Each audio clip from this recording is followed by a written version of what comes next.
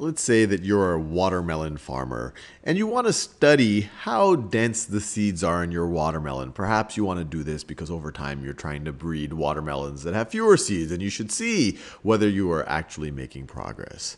And you don't want to cut open every watermelon in your watermelon farm or patch or whatever it might be called, because you want to sell most of them. You just want to sample a few watermelons and then take samples of those watermelons to figure out how dense the seeds are, and hope that you can calculate statistics on those samples that are decent estimates of the parameters for the population. So let's start doing that. So let's say that you take these little cubic inch chunks out of a random sample of your watermelons, and then you count the number of seeds in them. And you have 8 samples like this. So in one of them you found 4 seeds, in the next you found 3, 5, 7, 2, 9, 11, and 7. So this is a sample, just to make sure we're visualizing it right. If this is a population of all of the chunks, these little cubic, I guess if you view this as a cubic inch, the cubic inch chunks in my entire watermelon farm, I'm sampling a very small sample of them. So I'm sampling a very small sample. Maybe I could have had 1 million over here. 1 million chunks of watermelon could have been produced from my farm, but I'm only sampling. So capital N would be 1 million. Lowercase n is equal to 8. And once again, you might want to have more samples, but this will make our math easy. Now, let's think about what statistics we can measure. Well, the first one that we often do is a measure of central tendency, and that's the arithmetic mean. But here we were trying to estimate the population mean by coming up with the sample mean. The sample mean. So what is the sample mean going to be? Well, all we have to do is add up these points, add up these measurements, and then divide by the number of measurements we have. So let's get our calculator out for that. Actually, maybe I don't need my calculator. Let's see. So 4 plus 3 is 7. 7 plus 5 is 12. 12 plus 7 is 19. 19 plus 2 is 21. Plus 9 is 30. Plus 11 is 41. Plus 7 is 48. So I'm going to get 48 over 8 data points. So this worked out quite well. 48 divided by 8 is equal to 6. So our sample mean is 6. It's our estimate of what the population mean might be.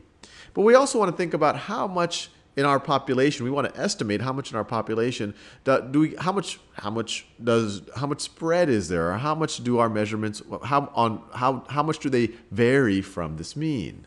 So there we say, well, we can try to estimate the population variance by calculating the sample variance. And we're going to calculate the unbiased sample variance. Hopefully we're fairly convinced at this point why we divide by n minus 1. So we're going to calculate the unbiased sample variance. And if we do that, what do we get? Well, it's just going to be, I'll do this in a different color. It's going to be 4 minus 6 squared plus 3 minus 6 squared plus 5 minus 6 squared plus 7 minus 6 squared plus 2 minus 6 squared plus 9 minus 6 squared plus 11 minus 6 squared plus 7 minus 6 squared. All of that divided by, not by 8. Remember, we want the unbiased sample variance. We're going to divide it by 8 minus 1. So we're going to divide by 7. And so this is going to be equal to, let me give myself a little bit more real estate, the unbiased sample variance, and I could even denote it by this to make it clear that we're dividing by lowercase n minus 1, is going to be equal to, let's see, 4 minus 6 is negative 2.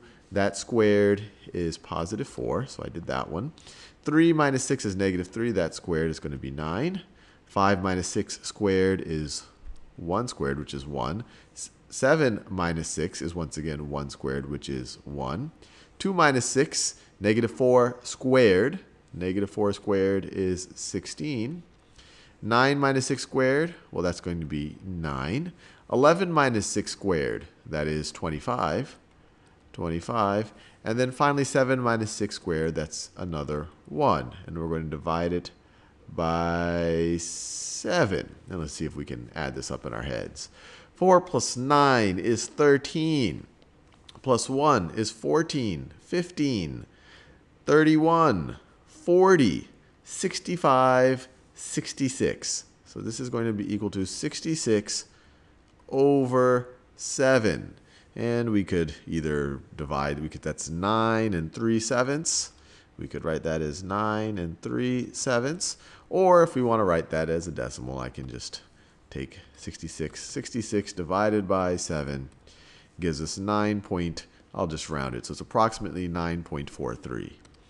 So this is approximately 9.43.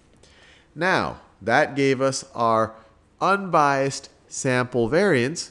Well, how could we calculate a sample standard deviation? We want to somehow get at an estimate of what the population standard deviation might be. Well, the logic is reasonable to say, well, this is our unbiased sample variance. It's our best estimate of what the true population variance is. When we think about population parameters to get the population standard deviation, we just take the square root of the population variance. So if we want to get an estimate of the sample standard deviation, why don't we just take the square root of the unbiased sample variance? So that's what we'll do. So we'll define it that way. We'll call the sample standard deviation, we're going to define it to be equal to the square root of the unbiased sample variance. So it's going to be the square root of this quantity. And we can take our calculator out. And it's going to be the square root of what I just typed in. I can do second answer. It'll be the last entry here. So square root of that is, and I'll just round, it's approximately equal to 3.07. Approximately equal to 3.07. Now, I'm going to tell you something very counterintuitive. Or at least initially it's counterintuitive, but hopefully you'll appreciate this over time. This we've already talked about in some depth. People have even created simulations to show that this is an unbiased estimate of population variance when we divide it by n-1. And that's a good starting point if we're going to take the square root of anything.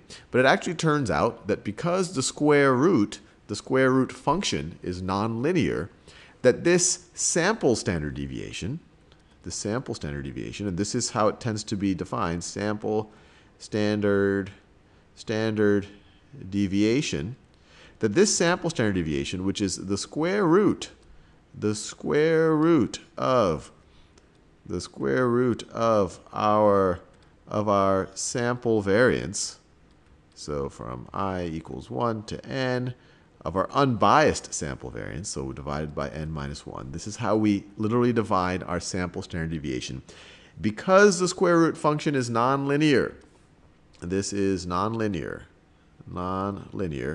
it turns out that this is not an unbiased estimate of the true population standard deviation. And I encourage people to make simulations of that if they're interested. But then you might say, okay, well, we went through great pains to divide by n-1 here in order to get an unbiased estimate of the population variance. Why don't we go through similar pains and somehow figure out a formula for an unbiased estimate of the population standard deviation? And the reason why that's difficult is to unbias the sample variance, we just had to divide by n-1 instead of n. And that worked for any probability distribution for our population. It turns out to do the same thing for the standard deviation. It's not that easy. It's actually dependent on how that population is actually distributed.